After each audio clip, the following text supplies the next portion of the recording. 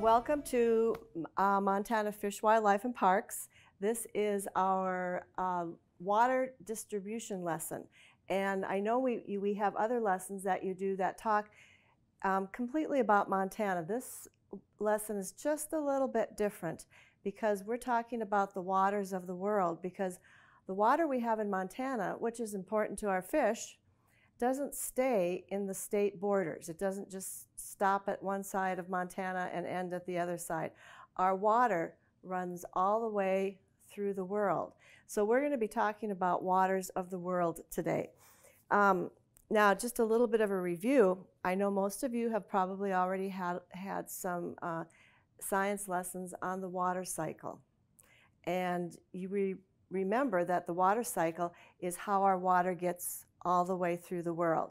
And our water comes down in forms of precipitation, rain, snow, sleet, ice, or combination. It comes down to the Earth's surface, and it then is contained in many different ways of containing.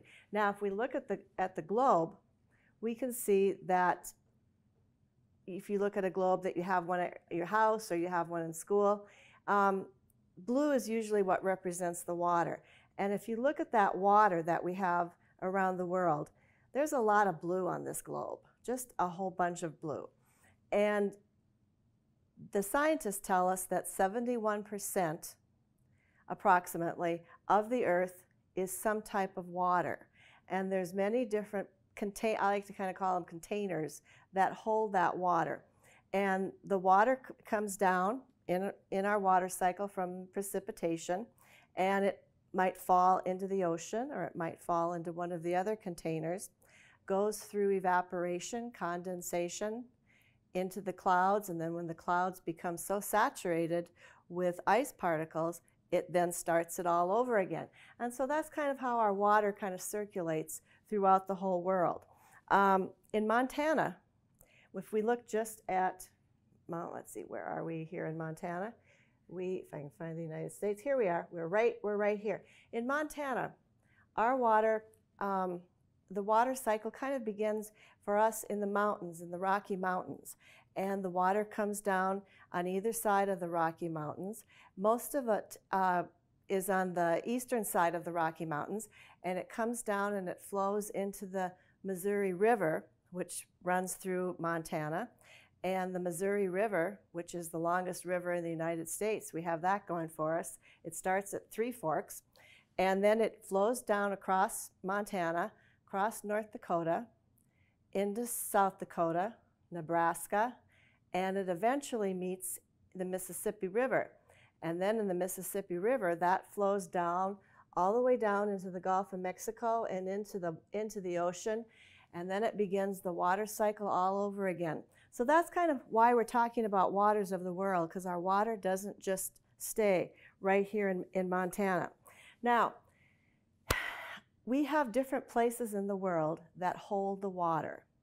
And we've talked about one of them, or two of them right here. We've talked about oceans. I want you to just kind of think about that. We've talked about oceans. And I talked about rivers. And when we talk about rivers today, we're going to be including in rivers streams and creeks and any type of water that's a flowing type of water.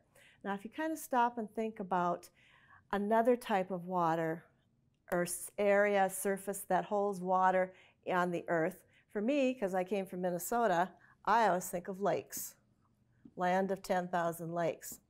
So that's one of our other places that holds our water in the surface for us.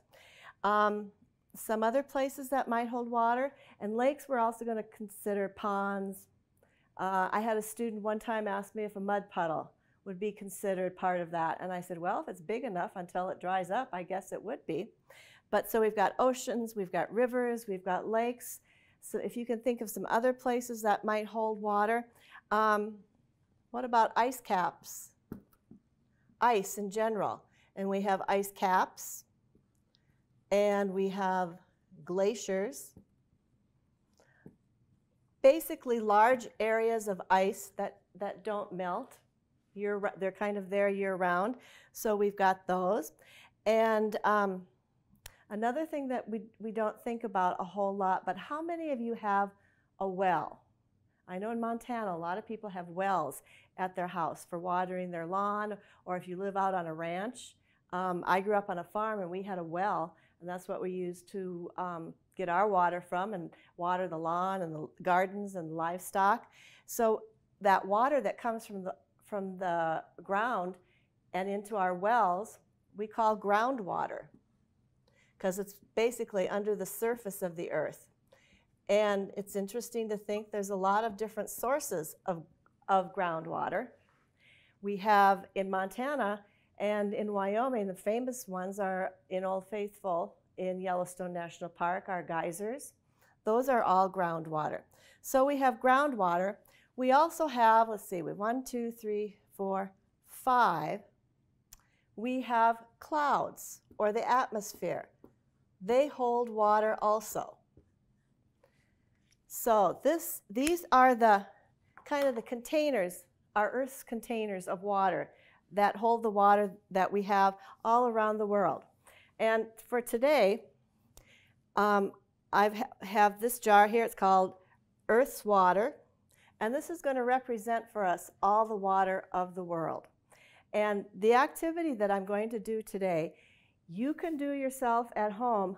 You'll just need to have some glasses or some jars. I was thinking even if you had like a canning jar or kept your jelly jars or water bottles, clear ones, you could use those to do this same activity at home.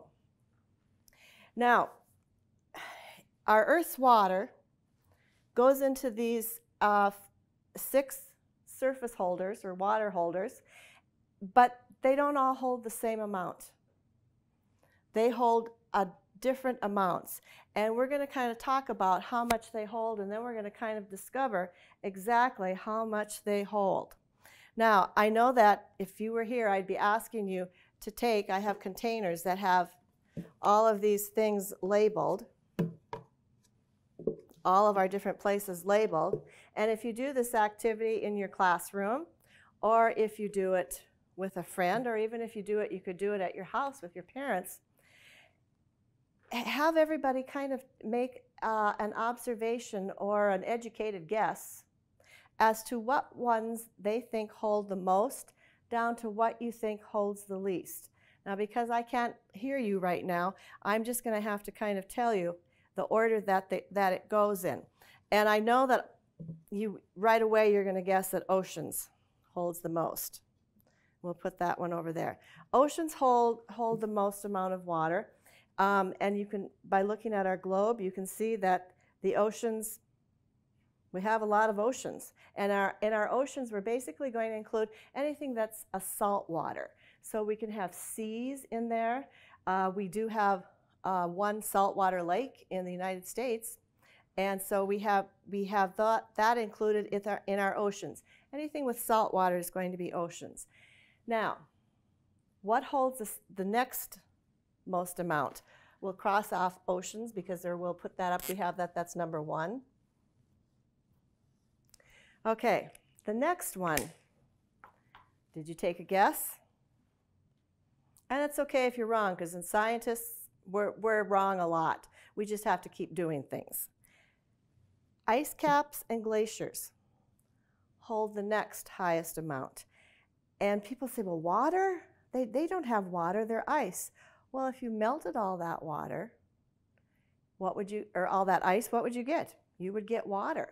Now stop and think about the glaciers that we have in the world, and then think about, we have a continent made of ice.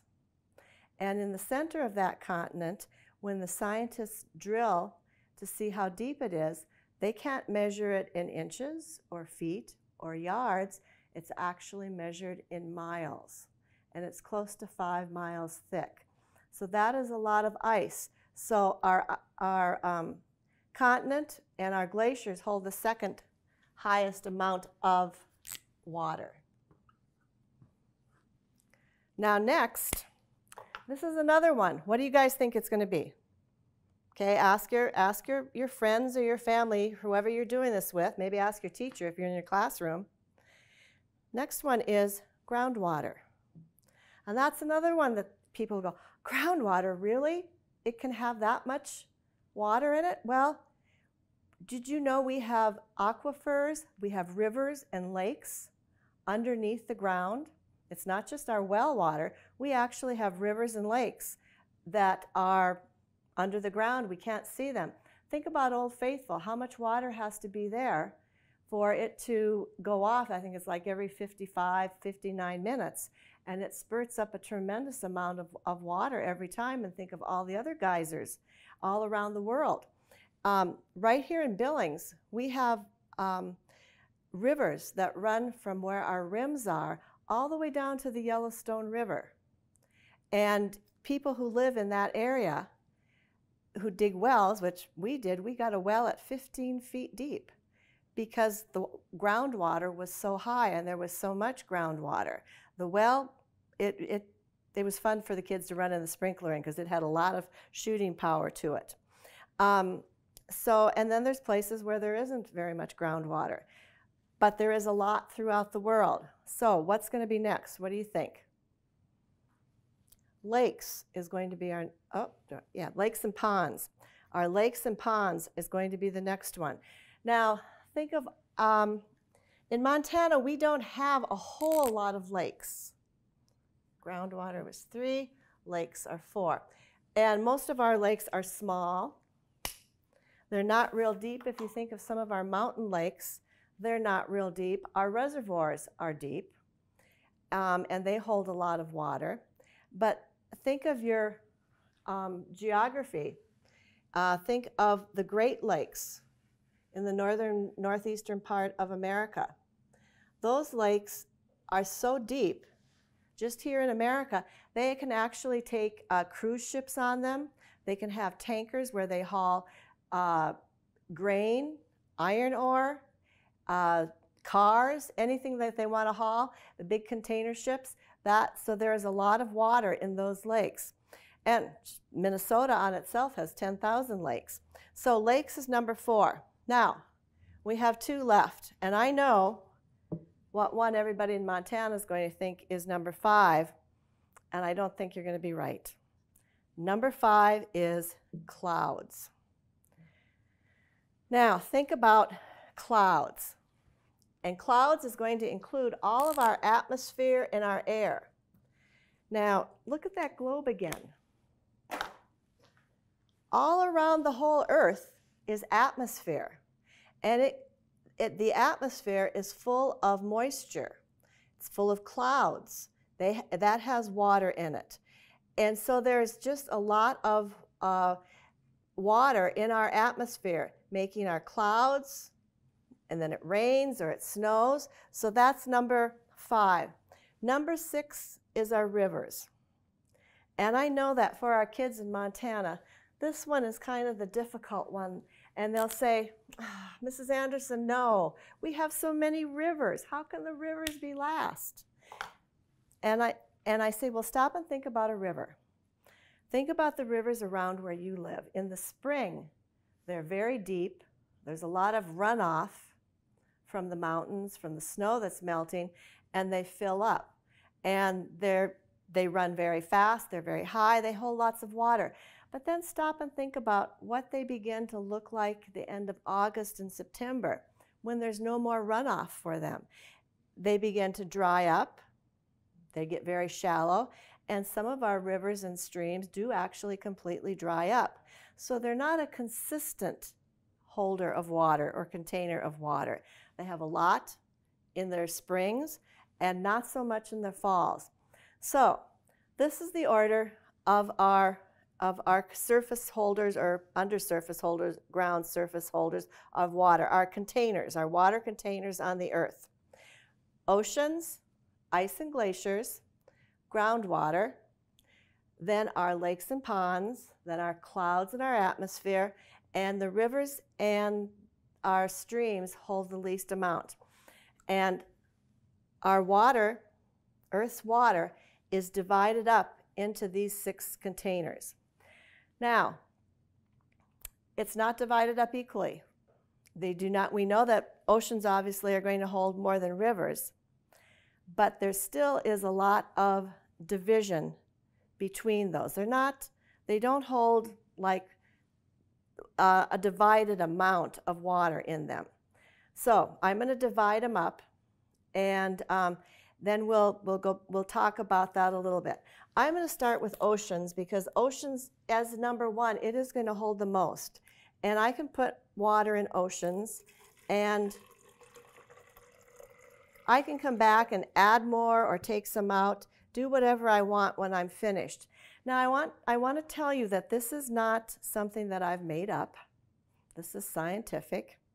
And every once in a while I go back online and I Google the waters of the world and see what holds the most and what's the comparison, and it hasn't really changed yet. So this is factual, as close to being factual. I'm not using actual measuring, but it's as close as we could get it, and it's going to give us a really good idea of how much each of our surface or earth containers of water holds.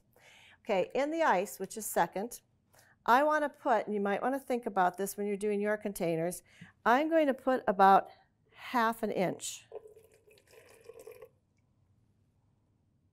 Yep, just about 1/2 inch of the water. If I put about 1/2 inch of my Earth's water in there, that is about what it holds compared to everything else.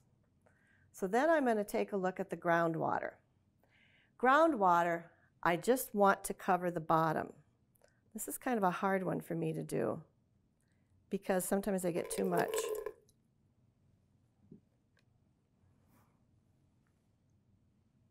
Yep, the bottom of it is all completely covered. But as you can see, it's less, quite a bit less than my ice.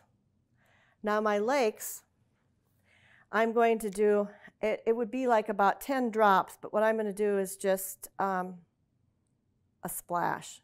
It's actually about a whole teaspoonful if you want to use measuring spoons, but just a splash, yep. You can see, can you see that in the bottom there? If I turn it sideways, that's about how much it is.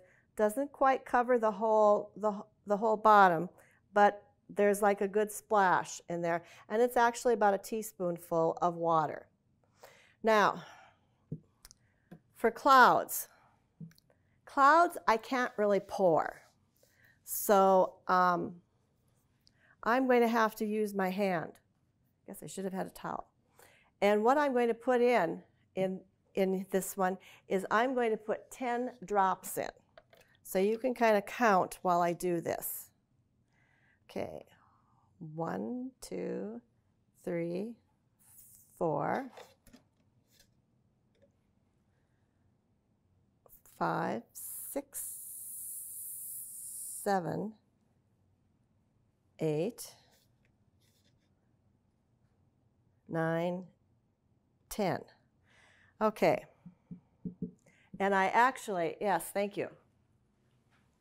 I actually, when I did this at home once, I thought, well, I'm just going to see how much this would be in a teaspoon. So I put my 10 drops in, and then I put it into a teaspoon, and it's about 1/4 teaspoon. But if you can see it right down there in that corner, that's kind of why I do the water blue. It's easier to see. That's 10 drops. And that's our clouds as compared to our other sources of water. Now, rivers and streams, which hold the least.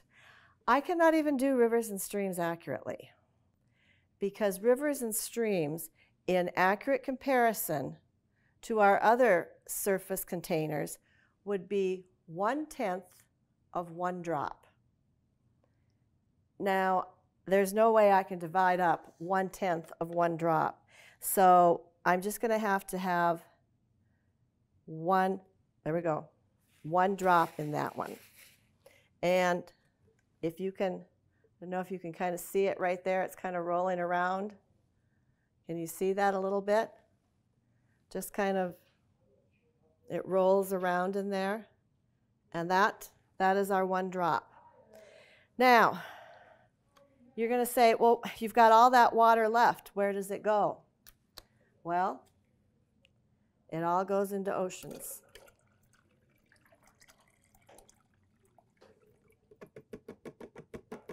All of the water goes back into oceans.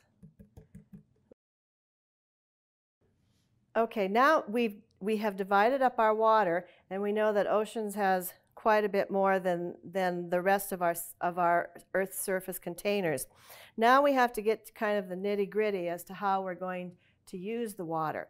And it's going to go into two categories: usable and unusable. Usable water is water that we can use as human beings for our life. We use it to hydrate ourselves. We use it to grow food, plants and vegetables. And then, of course, for our trees and grass, for oxygen in the world, we use it to grow livestock and to feed our animals. And so if it's not usable for those things to maintain humans' life, we consider it to be unusable. So let's start first with our ocean water. Do you think it's usable or unusable? It is unusable. Why? Because the ocean water is salt water. We cannot use it to hydrate our bodies. There are a few plants that you can grow that grow in the oceans, but not necessarily enough plants for growing food. And it really doesn't take very much salt water or to kill a plant, particularly in a garden or crops that you're growing. So ocean water is unusable. We can't drink it. If you were in a life raft, say you were on a cruise and the ship sunk and you're on a life raft in the middle of the ocean, if you did not drink the ocean water, you would last longer without drinking the ocean water. So it's unusable. Ice is fresh water. It is fresh water, but it is unusable. And my students will say, but Mrs. Anderson, it's fresh water. Yeah, but it's not accessible. Can we get it from the glaciers to grow our food, to feed our livestock? Nope. If it melts, it goes into the oceans and it becomes ocean water, which is salty. So it is unusable. Groundwater, usable or unusable? Groundwater is our largest source of usable water. Remember we talked about the wells, people who have wells. How many of you have wells? That is usable water. We can drink it. We can use it to grow food. We can use it to give to our livestock. So our groundwater is our largest source of usable water. Lakes and ponds. It's fresh water, just like our groundwater, so it is usable. It may have to be treated a little bit, but it is usable water. And there are many cities, particularly cities that we talked about, the Great Lakes in America. These cities that are located on the Great Lakes, they run their whole water systems with water from the lakes. It runs through a treatment center, and then they can drink it. Okay, next we have clouds. Usable or unusable? When it comes down as rain and snow and sleet, it's fresh water, but is it usable? No, we can't drink it. We can't use it until it hits one of these containers on the earth. We can't use it to feed our livestock, so it is not accessible on a regular basis to be usable. Okay, rivers and streams. Usable or unusable? In Montana, this is our most usable water. That one little drop, I think it's going in there. Hasn't made it yet, but we'll say it did. It is usable water. Many of our cities, actually most of our cities in Montana, have been built along rivers. Why? Because they had access to water. Once again, does it have to run through a treatment center? A little bit of treatment center, but it's not an expensive process. So this is what we have: unusable, and this is usable. Now I'm going to say something about the ocean water, the salination, the salt in it. I know that there's processes going on now where they're trying to desalinate the water, and they can do it. There's, I think, 1 or 2 plants, one for sure in California, and there's several of them in the Middle East where they're really short of water. The only thing is the process to desalinate it is so expensive that a water bottle that you would get, like one for 99 cents, 89 cents at the store, that much desalinated water would cost about $9. And then in Montana, think of how far away we are from any of the oceans. The cost to desalinate it and haul it here would make it not feasible for us to grow our food and feed our livestock. So as of yet, maybe someday one of you will figure out a less expensive way, it's not usable. Now, so we have this much of our water in the world, which is actually 96.7% of the water in the world, and 3.3% usable. 96.7 unusable, 3.3% usable. Now, do we get new water? Can we get new water? Nope, we can't. We have all the water that we have had since the beginning of time. The water, remember we talked about the water cycle at the very beginning? The water just keeps running back through that water cycle. And so we've had all the water that we've had since the dinosaurs were here. You may have taken a bath or shower this morning in the same water that dinosaurs swam in. I like to think that maybe I took a shower in water that Queen Cleopatra took a shower or bath in, because it just makes me feel kind of good. I have a friend who likes to think he brushes his teeth with water that George Washington brushed his teeth in. So we don't get any new water. We have all the water that we've had. Do we lose water? Well, unfortunately, we do. We can lose it to contamination. We can lose it to pollution. We also have to consider the number of people we have on the earth right now. This is why I've got to check because I want to, yep, I was right. 7.8 billion people on the earth now as compared to thousands of years ago. And so we as human beings use more water. So this is just kind of a quick lesson on learning about our earth's waters, the places that it's stored in when it comes to the earth, and how much of our would is actually usable and how much is unusable. Now, remember I said you can do this lesson at home yourself. Would be a great lesson to show your parents. Do it in your classroom with your classmates. You just need some clear containers and just kind of divide up your water in about the same method. And I always have to, when I'm done with this lesson, go have a nice big drink of water. So thank you for listening today, and can't wait to see you again at our next Montana Fish, Wildlife, and Parks Aquatic Education lesson. Thank you.